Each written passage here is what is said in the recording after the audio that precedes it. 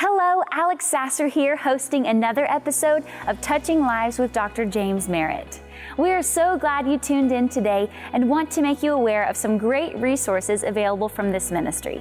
The free Touching Lives app is available on both Apple and Android smartphones and through the Amazon App Store, Roku, and Apple TV. Go to touchinglives.org/apps to learn more. Next, start your day in the Word of God using the daily devotional email from Touching Lives. You can register right now at touchinglives.org/devotionals to begin receiving your daily email. And finally, be sure to sign up for Dr. Merritt's monthly Bible teaching letter. This letter is delivered for free in print right to your mailbox each month. Go to our website at touchinglives.org/letter to register today. Thank you again for joining us, and now here is today's sermon from Dr. James Merritt. I am glad that I'm here. I'm glad that you're here. I want to show you a picture of one of my favorite places in the world to go. You probably won't recognize it at first, but if you go to Israel with me, and I'm going again next year, I'd love to have you go. You'll know where it is because I love to preach there. Every time I go, I preach there. It is the Valley of Elah. Now, that may not ring a bell with you, but maybe this will. This valley is actually the setting of probably the most famous battle in the Old Testament. And the reason why it's so special is because it wasn't a battle fought between two armies necessarily. It was actually a battle fought between two people. And even those who don't know anything about the Bible know everything about this battle. And if that still doesn't ring a bell with you, all I've got to do is say David and Goliath, and you know exactly what I'm talking about. Now, this is a very important story that we're going to study today. And if you brought a copy of God's Word, I want to invite you to follow along with me in the story. We're in 1 Samuel. That's in the Old Testament. You start at the book of Genesis, turn right, go about 6 or 7 books. You're at 1 Samuel chapter 17. Now, this is a very important story, not just because it's a cool story, and it is, but I know it must be a big, big deal to whoever wrote it because the author gives it a lot of space. It's one of the longest chapters in the Bible. It has 58 verses. He took 912 Hebrew words to tell this story.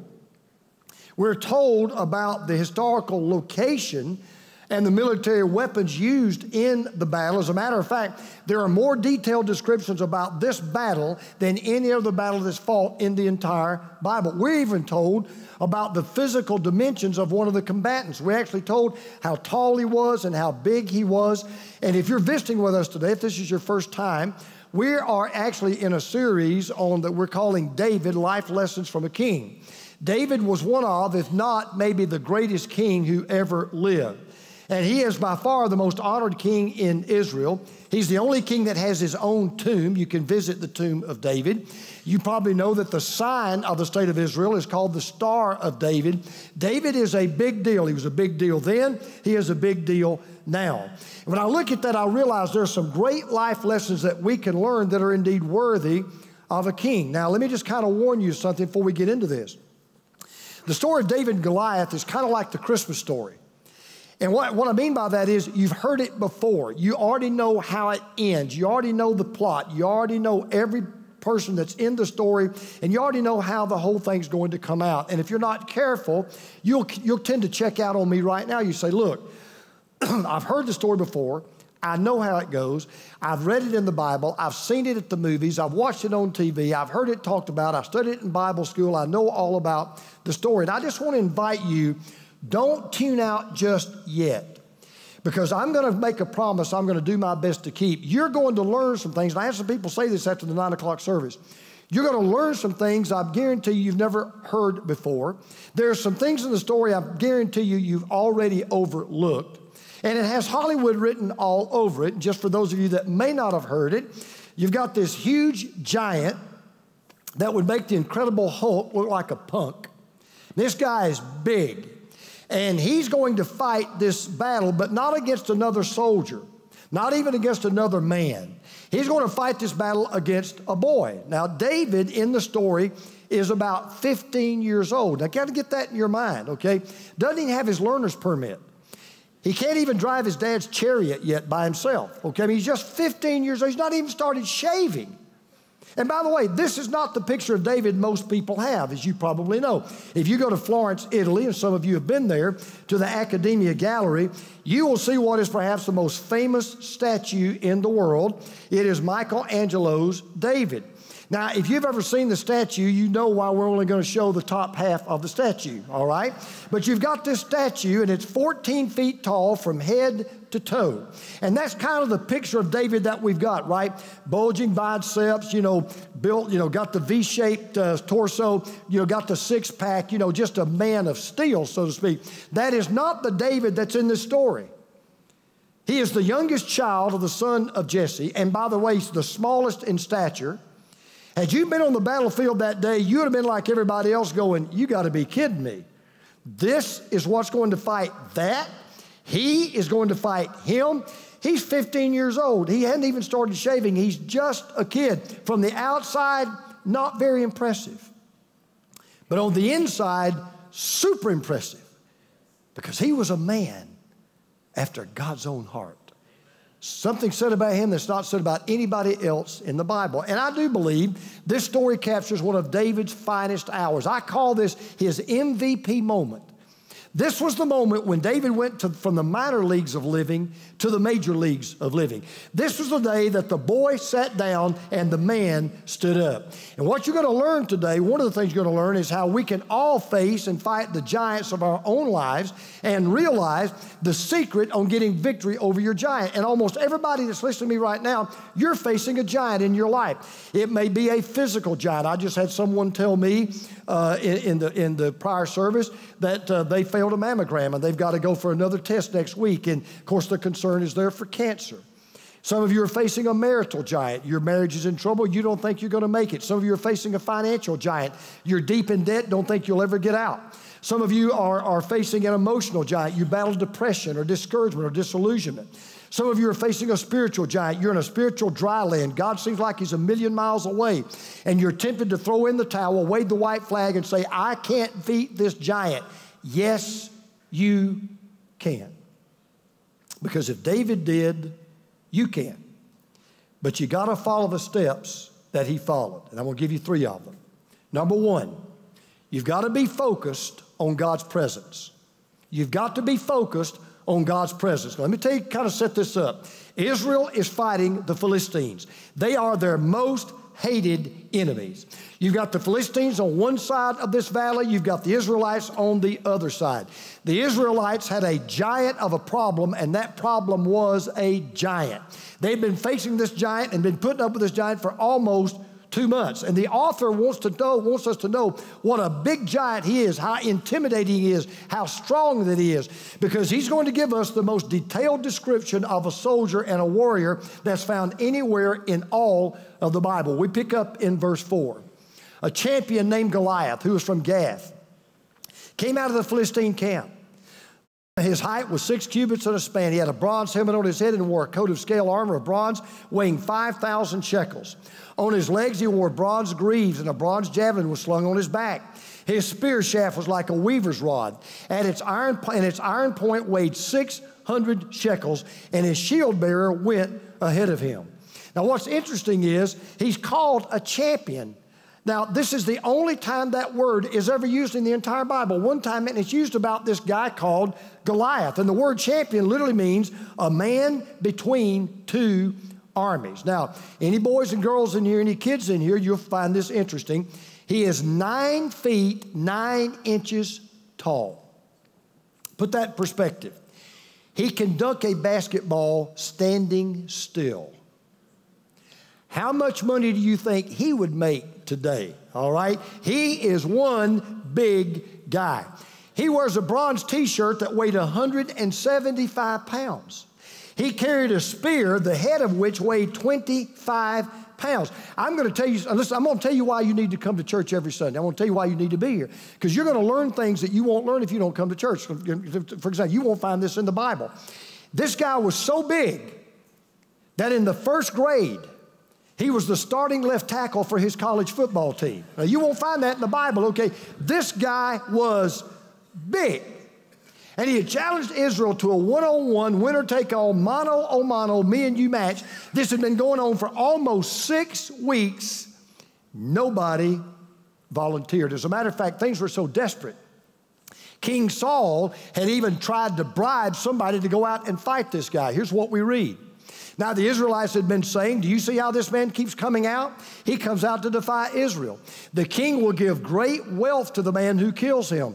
He will also give him his daughter in marriage. He will exempt his family from taxes in Israel. The king said, if you'll go out, if somebody will just take the shot, take the chance, go out and fight this guy, if you win, instant fortune, instant fame, you'll be a part of the royal family. You'll be living on easy street the rest of your life. You'll never pay any more taxes. Nobody was taking it. Nobody was interested. Everybody had a headache. I mean, it was amazing. He couldn't find anybody to fight. Reminds me of a story I read the other day about a little boy, and he was playing out in the garage, and his dad was talking to his uncle about a recent argument he'd gotten into with his mother, his wife. And he said, Uncle John, he said, you know, we got in an argument the other day. He said, I'm going to tell you something. I'll let my wife know exactly where I stood. I told her how things are going to be around this house. I told her that I was the boss. He said, the next thing I know, she was crawling toward me on her hands and knees. The little boy piped up and he said, Daddy, is that when Mommy told you to get out from under the bed and fight like a man? Now, the soldiers were under the bed. Nobody was coming out. Nobody was interested. I don't care how much money you want to give me. I don't care how beautiful your daughter is. I'd rather pay taxes. I'm not going to fight this giant. Nobody. The king wouldn't fight. The generals wouldn't fight. The commanders wouldn't fight. The buck privates wouldn't fight. The soldiers wouldn't fight. Nobody would fight because they were all focused on the giant. Then David shows up. And the reason David showed up was because his dad had sent David from Bethlehem to the battle lines to take food to his brothers and to bring back news about how the war was going, how the battle was being fought. Well, it doesn't take long for David to kind of size up the situation. And now we're about to hear the first words we ever hear David say that's recorded in Scripture, verse 26. David asked the men standing near him. Now, he didn't know about what the king had offered. What will be done for the man who kills this Philistine and removes this disgrace from Israel? Now, listen to this next statement.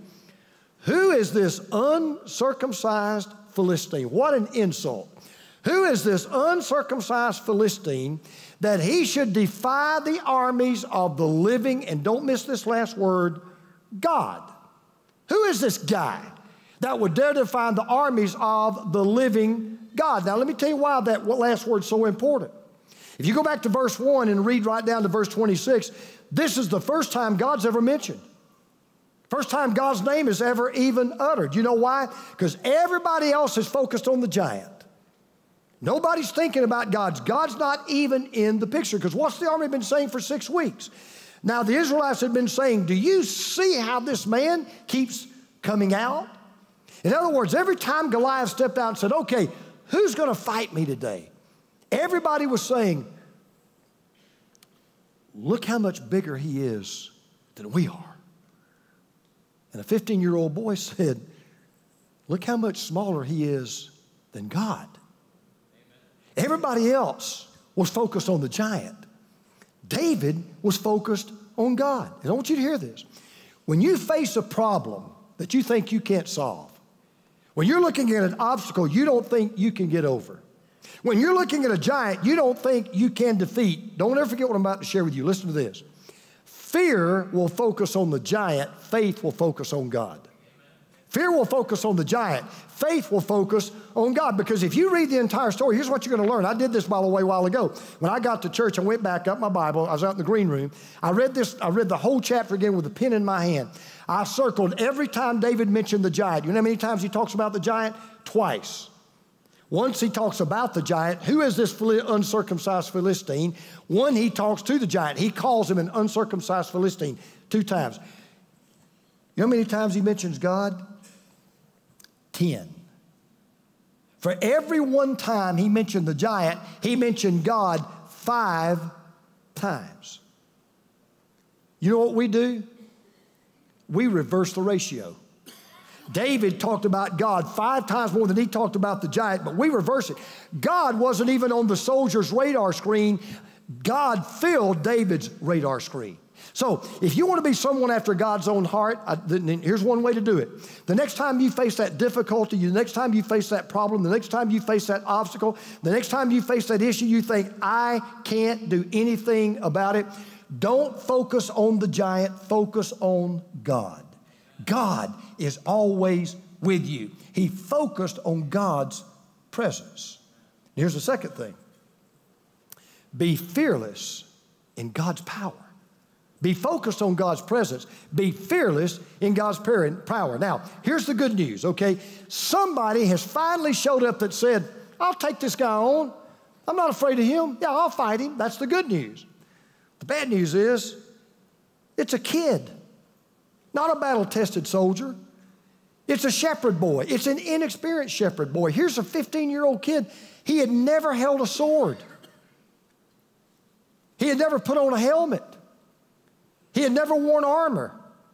He had never even seen a battlefield, much less been on one. So that raises a question. Okay, help me here. Why was David ready to run to the fight when everybody else wanted to run from the fight? Why? Well, listen to what we read in verse 33.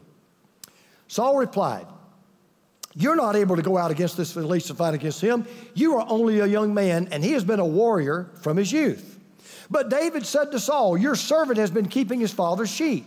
When a lion or a bear came and carried off a sheep from the flock, I went after it. Now, that's pretty gutsy. I would have done it, right? Struck it and rescued the sheep from its mouth. When it turned on me, I seized it by its hair, struck it, and killed it. Your servant has killed both the lion and the bear. This uncircumcised Philistine will be like one of them because he has defied the armies of the living God. The Lord who rescued me from the paw of the lion and the paw of the bear will rescue me from the hand of this Philistine, Saul said to David. I love what Saul says, go and the Lord be with you. What a king. Sick him, David. Go get him, David. We're going to fight him to the last drop of your blood. Go.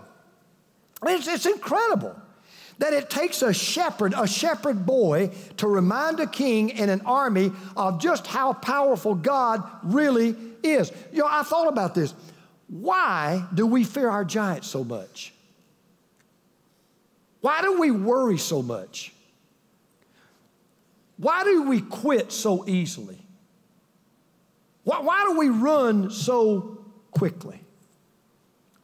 Because we forget what we ought to remember, and we remember what we ought to forget. We magnify the giant that is before us, and we minimize the God that is within us.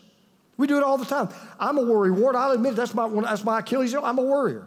And every time I worry, I realize what I'm doing. I'm maximizing the giant. I'm minimizing God. You know, I'll tell you something kind of interesting. I don't know if you thought about this or not. There's so many ways we're different from animals. You know, we've got people today trying to convince us through evolution and all that. Well, we're just a higher form of animal. There's a Greek word for that, stupid. I'm not going to argue science with you. I'm just telling you, we're not just a higher form of an animal. We're created in the image of God. And God has given us three kinds of sight.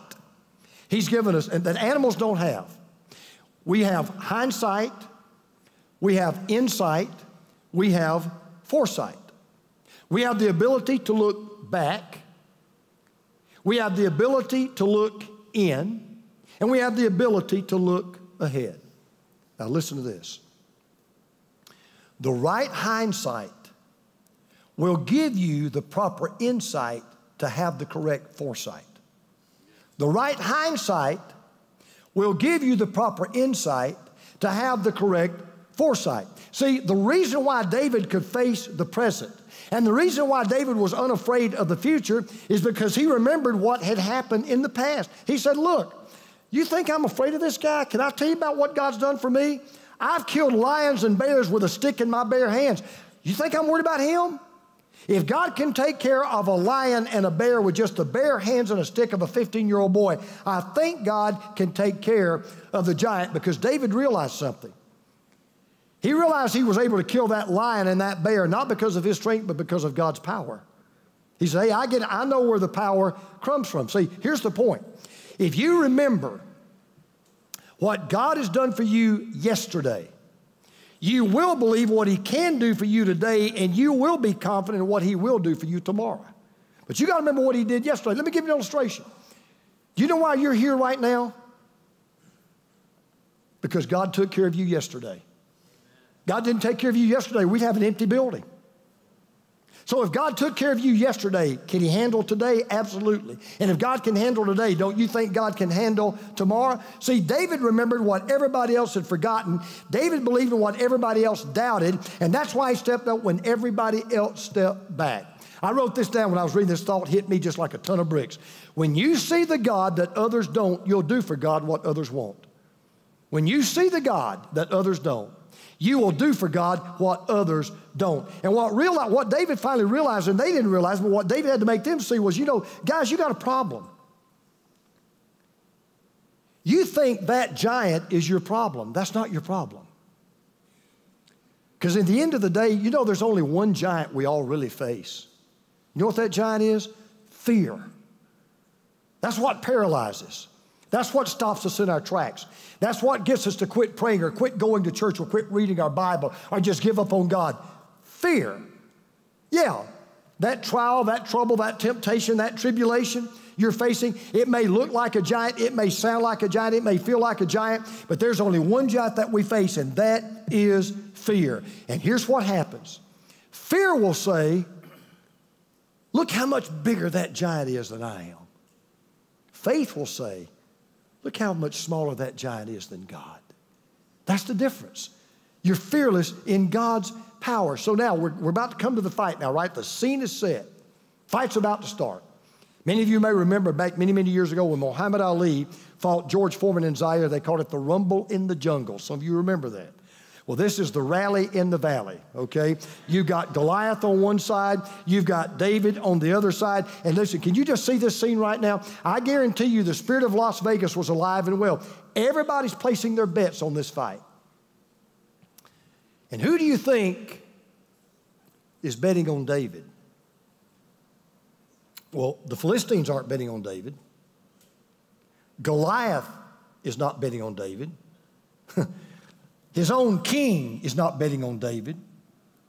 His own brothers are not betting on David. The soldiers are not betting on David. And you know what? Even David is not betting on David. David is betting on God.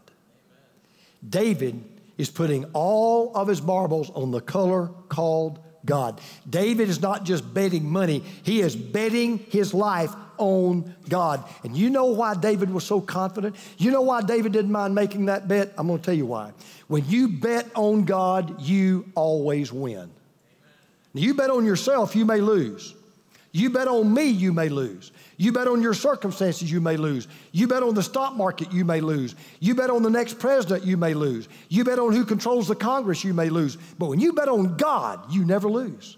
You always win. So David said, okay, I don't care who you're betting on. I'm not even, David probably said, nobody's betting on me. That's okay. I'm not even betting on me. I am betting on God. That's why you should always be fearless in God's power. Because what you're going to see in the story, we've heard it 1,000 times. If God is for you, it doesn't matter who is against you. So you be fearful. You be fearless in God's power. And then here's the last thing. You be fervent for God's praise. Be fervent for God's praise. Be focused on His presence. You're with me, God, and I know it. Be fearless in His power. God, I'm not fighting in my strength. I'm going to fight in yours. And then you be fervent for God's praise. Okay, now here we go. You ready? We're going to get now the fight's about to start. One thing that both sides are convinced of. Nobody disagreed on one thing that day. This fight was not going to last long. Don't be pretty. Don't even blink, or you might miss it. Because here's what you got. You got a tornado against a toothpick. You got an 18-wheeler against a mini bike. You got a gator against a bulldog. That's what you got. That's what you got. And the Philistines couldn't wait, and the Israelites couldn't watch. Had it been taking place today, all the Philistines would have their cell phone out. Don't miss this. All the Israelites would have a blindfold over. I can't watch this. I can't stand the sight of blood, especially David's. And everybody was wondering. So I wonder, what's the last words of this little runt going to be? What's the last thing he's going to say? Well, they weren't his last, but they were some of his best. Verse 45. David said to the Philistine, you come against me with sword and spear and javelin. But I come against you in the name of the Lord Almighty, the God of the armies of Israel, whom you have defied. This day the Lord will deliver you into my hands, and I'll strike you down and cut off your head. This very day I will give the carcasses of the Philistine army to the birds and the wild animals, and the whole world will know that this is a big deal. And the whole world will know that there is a God in Israel. All those gathered who will know that it's not by sword or spear that the Lord saves, for the battle is the Lord's, and he will give all of you into our hands. David wants everybody to know. He calls attention. He says, I want you Philistines to listen. I want you Israelites to listen. I want Goliath to you to listen. I want my brothers to listen. King Saul, I want you to listen. This is not about me. It's not even about him. This is about God. And I want you to understand something else. I'm not fighting that giant for fame. I don't want any fame. I'm not fighting that giant for fortune. I've never had any money, don't want it now. I'm not fighting the giant to be a part of your family. I've already got a family. So let's just get one thing straight. I'm fighting this giant for one reason. I'm doing it for the glory of God. I'm doing it for the honor of God. I'm fighting in the name of God, believing I'll be delivered by the power of God, because I'm fighting for the glory of God. And then he said something they never got for 6 weeks. This is not my battle. This is his battle. I'm not fighting for God. God is fighting through me. See, this may be the most famous story in the Bible, but I'll be honest with you, I think it's one of the most misunderstood. I've heard preachers, and I'm not trying to be critical, I'm not trying to sound sassy. I've heard so many preachers preach on this, and I go, you totally missed it. You totally missed it. This is not a story about a giant. It is a story about the giant. This is not a story about a boy who killed a giant for God. This is a story about a God that killed a giant for a boy. The battle was the Lord's. See, this is not a story about the giants that we face. It is a story about the God who fights the giants that we face. See, we get this idea, boy, I tell you, life is tough. Life is a battle. Life is a war. You're right, I agree. Life is tough. Life is a battle. Life is a war. But I want you to, if you don't hear anything else I say, you hear this. The battle is not yours. The battle is his. The war's not yours. The war is his. I mean, you think about Goliath. Get this picture in your mind. Here's a giant. 9 feet, 9 inches tall. He's wearing a bulletproof vest, Kevlar helmet, steel nose boots. His sword is taller than David. His shield weighs more than David. Here's a 15-year-old kid. He's got 5 rocks and a slingshot. Now, let's just be honest. Let's don't be super spiritual here. Who would you have bet on? Don't give me that holy look like you'd have bet on David. No, you wouldn't have. You wouldn't have bet on David. I wouldn't have either. I'd have said, man, I'd have told Teresa, empty the bank account and go put it on Goliath. We're not going to Disney World. We're about to buy Disney World. That's why Hollywood makes the movie. Because here's what happens, verse 48. I love this part. Every time, I don't care how many times you read it, this just fires me up. As the Philistine moved closer to attack him, for the first time, every time for 6 weeks, when the Philistine took 1 step forward, the Israelite army took 6 miles back. But for the first time, the Philistine takes 1 step forward. David ran quickly toward the battle line to meet him. Couldn't wait to get it on. Reaching into his bag and taking out a stone, he slung it and struck the Philistine on the forehead. The stone sank into his forehead, and he fell face down on the ground. Remember David's last words? For the battle is the Lord's, and he will give all of you into our hands. David was not fighting the giant for God. God was fighting the giant for David. David was not fighting God's battle.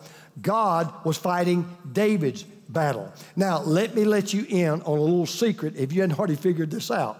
The fight was fixed.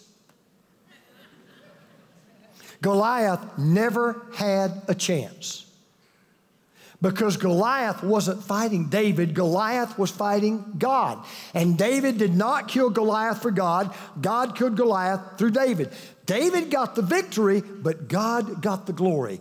God got the praise. God got the honor. And that's all David cared about. And that's why he was a man after God's own heart. Because David said, I don't care about me. I don't care about money. I don't care about fame. I don't care about fortune. I don't care about reputation. I don't care about anything else. All I care about is that you get the glory. Now, because don't miss this. You read the rest of the story of David. Read it all the way till he died. David never, ever bragged about killing Goliath. David never autographed his book and signed it, David, GGK, Great Giant Killer.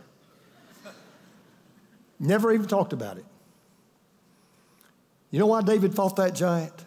Here's why. That the whole world will know there is a God in Israel. If you are a follower of Jesus, I want you to listen to what I'm about to tell you. Your number one purpose and your number one goal in life ought to be to live in such a way that people will look at you and say, there is a God in Israel. You ought to be willing to stand up for what's right and stand against what's wrong, no matter what it may cost you, so people will know there is a God in Israel.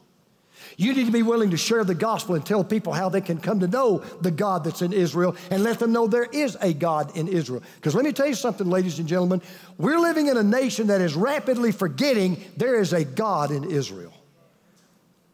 And we need to be above everything else a people who says, bring it on, bring on your criticism, bring on your judgment, bring on your caricatures of us, bring on everything you want. That's okay, because at the end of the day, we're going to live in such a way, walk in such a way, talk in such a way, and act in such a way that whether you like it or whether you don't, you're going to know there is a God in Israel. There's a God on the throne of this universe. The government's not in control. The president's not in control. Kim Jong-il's not in control. The economy's not in control. There's a God that's in control. And that's what David was trying to get us to understand. That's why he was so focused on God's presence and so fearless in God's power and so fervent for God's praise. Now, I've said all of that, and maybe you say, well, yeah, I haven't heard anything you haven't heard before. So let me just kind of wind up with this. The story is much deeper than what I've already told you. And I've heard so many pastors preach this message, and they just stop there, and I go, wait a minute, whoa, whoa, whoa. You've not even gotten to the real main part of the story, what their story's all about. Because most of you, if I'd have said to you, so what do you think the story of David and Goliath's about? Tell me what you think it's about. Here's what you would have said. It's about a little shepherd that beat a big giant. It's about a kid that took a rock and got lucky and threw it and hit him in the head and killed him. That's kind of what it's about. No, it's not. The story is not about David, primarily. The story's not about Goliath, primarily. It's not even about you or me, primarily. This is a story about God. And David wants us to know something. David, it's almost like he's speaking to us right now, 3,000 years later. And I think if I could call King David up here, and I think if I said, David, you only got a couple of minutes because we got to get out of here and everybody's wanting to go to eat, so, don't got to get quick. And so, David, is there anything you'd like to say to our church? Can I tell you what I believe, honestly, King David would say? David would say, yeah, if you don't mind, here's what I'd like to say to the people of the 21st century in 2018. There is still a God in Israel. There's still a God that saves. There's still a God that rescues. There's still a God that delivers. There's still a God that fights giants. There's still a God that will fight your battles. There's still a God that will win your victory. Because this story is not primarily a story about a shepherd. It's a story about a Savior. It's a story about Jesus. And I want to explain, and we're going to wrap this up. Where was David born and where did David live? Somebody tell me where? Bethlehem, right? Where was Jesus born? Bethlehem. David was a shepherd. Jesus called himself the Good Shepherd. The giant taunted Israel 40 days. Jesus was tempted by the devil 40 days. Why the parallels? Because 3,000 years ago, the only one who could face that giant was David, the ancestor of Jesus. And 1,000 years later, the only one that could face a giant called Satan was Jesus, the son of David. 1,000 years after David fought his giant, Jesus didn't fight one giant, he fought two. He fought Satan and he fought sin. And both of those thought, you can't whip us, not by yourself. This is not a fair fight. And just like his ancestor, David, he knelt down in a garden. But he didn't pick up 5 stones. He picked up a cross. And where David lived, Jesus died. But where David later died, Jesus rose from the dead. The first David needed God to defeat his giant for him. The second David was God who defeated our giant for us. The first David never shed a drop of his blood, never got a scratch on his body. The second David shed his blood, and his body was bruised and battered and beaten beyond recognition. The first David died and went to dust. The second David died and came back from the grave. And because of him, we don't have to run from any giant. Because of him, we can run to any giant. And we can win any battle against any giant. And we can defeat any giant we face. Why? Because we have a God who is with us. We have a God who is for us. And we have a God who is in us, who is bigger than any giant. And his name is Jesus. We are so glad you tuned in here on the Touching Lives digital channel, and we hope you enjoyed the sermon today. Be sure to click and follow this page, and feel free to leave any comments below. We'd love to hear your thoughts from today's message. And finally, I am so pleased to announce that Dr. Merritt will be returning to Africa in November of 2020 for another Serve and Safari tour of Kenya. This life-changing trip combines mission work in one of the poorest parts of Kenya, plus a once-in-a-lifetime safari in the beautiful Masai Mara National Park. Learn more at touchinglives.org or email us at info@touchinglives.org to request a free brochure. Thank you so much for watching today. I'll see you right here next time for another episode of Touching Lives with Dr. James Merritt. Touching Lives, teaching people everywhere who Jesus is and why they need Him. This program is sponsored by Touching Lives Ministries and is made possible by the grace of God and your faithful prayers and gifts.